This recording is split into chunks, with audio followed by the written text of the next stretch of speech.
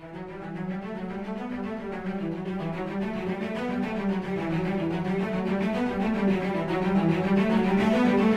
everyone, Silver Steeler here. LCS Trip number 94. Went in there and bought a few rounds today, saw this one and hopped on it really quickly because this is one of my favorites. I love coins with ships on it. And I saw PNW Silver Stacker had like 10 of these one time and they were just beautiful. And he only had one of them, so I picked it up. And the information on this coin can be all over the place. What I found on AppMax is some of the most descriptive about it. Most of these rounds were produced in the late 70s through the early 80s.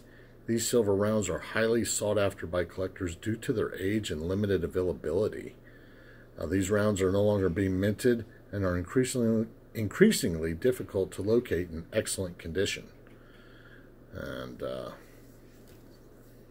there's a couple maybe little marks here and there on it, but for the most part they give me a really nice one, so I'm happy with it.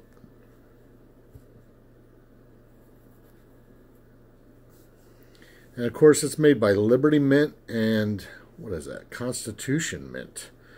Both of those mints made this coin.